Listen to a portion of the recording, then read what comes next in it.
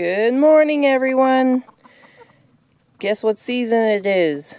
Cold and flu for a lot of people, but not around here. Today I want to talk to you about something I use to help us fight off the cold and flu and keep us from getting sick. We got several things we use, but today I'm going to talk about one of them.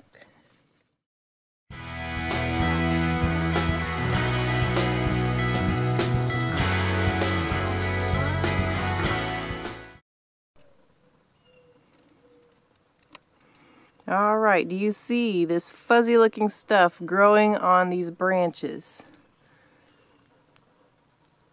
This is a lichen. It is called USNEA. And this stuff is amazing to use to help prevent colds and flus and sicknesses. And I'm out of it today because we've been around some sick people. And my kids have been getting itchy sore throats. So we've eaten up all of our USNEA that we had. And so now today I need to collect some more. So we will get to it. Alright guys, I'm not even close to being done picking USNEA. I've got some in my bag. I'm going to keep collecting more, but I wanted to stop for a minute and talk about this stuff. It is a lichen. Not just any lichen, a specific kind of lichen. You can see it looks kind of stringy and interesting. It has a unique look. And there's a way to tell for sure if it is USNEA and not some other imposter. You just break a piece of it. And inside, I don't know if you can see, inside there will be like a stretchy white string. You can sort of see there. That white thing is like a stretchy, hard cord. And that's how you know this is USNEA. I got a friend. Hey, buddy.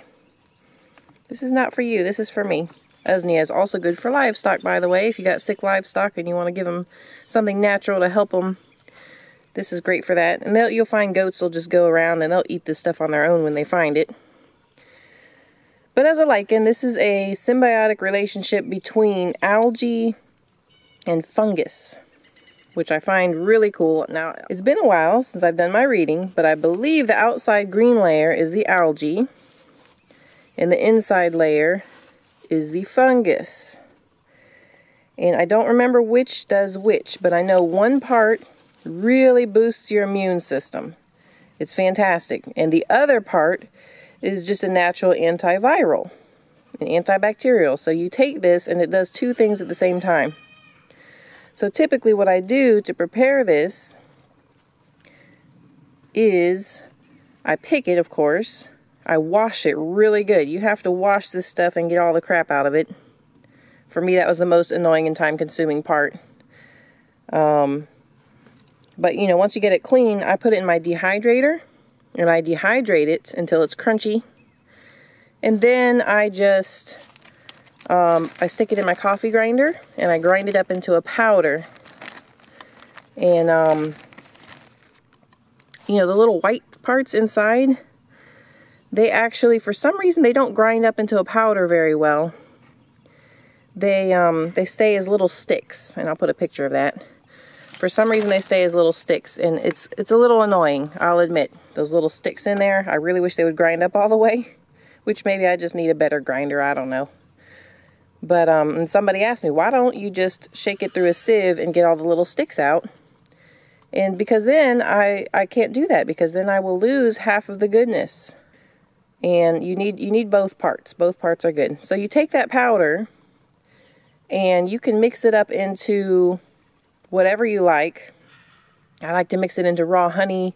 If I'm running low on honey, then I will mix it into something else like applesauce or whatever for the kids to take. And they take it and it's actually really great.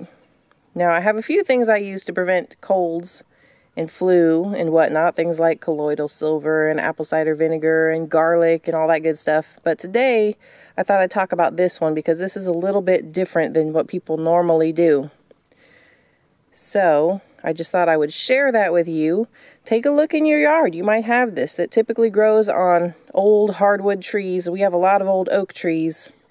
So whenever it rains, dead little sticks and branches like this will usually fall. And all I have to do is walk around and just pick to my heart's content. You know, I pick all this USNEA and then prepare it, dry it, powder it, put it away in the cupboard, and save it for when somebody's trying to get sick on me.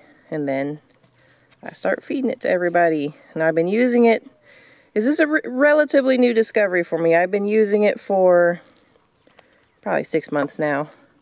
And it is definitely one of my go-to things now. Every time it rains, I come out here and I pick whatever's falling. You don't want to pick too much off of the trees themselves because you don't want to deplete this resource. You want it to keep growing. You want it to keep coming back. Typically, I try to only pick what's fallen onto the ground. And after it rains, it's a great time to do that. You just walk around, pick all the USNEA you want, and it's pretty fantastic. So I'm going to go finish picking, and when I get inside, I'll look up some more specific information and maybe put it on here as text. That way you can get a little more information about it, maybe a couple links to some websites where you can do some more research. I'm not a doctor. Do your own research, please. But this is some pretty fantastic stuff. So thanks for joining me, and I'd better go and finish picking before the kids get up and want their breakfast. Thanks a lot, guys, and have a blessed day. Don't get sick.